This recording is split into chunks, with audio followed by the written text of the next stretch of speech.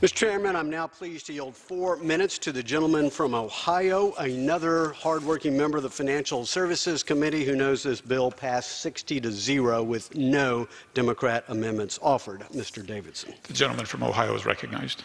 Thank you, and I want to thank the chairman of our committee and the chairman of our subcommittee for making great points and for pushing forward this great legislation.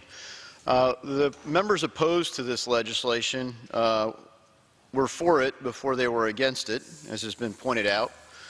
But the other thing is the premise of the argument that's being made in opposition to this bill is that the United States should somehow give money, just spend the money. Regardless of how poorly the World Bank will deploy this capital, regardless of whether they're effective or not in accomplishing the important mission of helping address poverty in some of the poorest nations in the world. And the specific purpose of this fund is to address poverty, and it's not done a very good job of doing that. Frankly, they've abused the funds they've had, and so the premise would be that somehow we can just spend the money and trust that somehow they're going to get better. Well,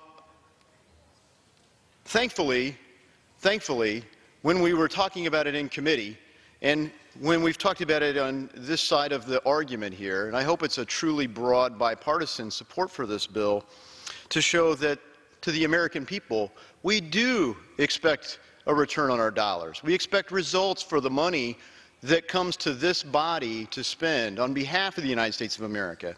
And I think the other premise is that somehow, unless we just send the money with no strings attached and no expectation of results, then we're not engaged in the world. That somehow we've withdrawn from the world and we don't care. Nothing could be further from the truth, because we do care. We're putting terms and conditions on the money. And because we do care about poverty and the results, we care that the World Bank operates, frankly, to accomplish its mission.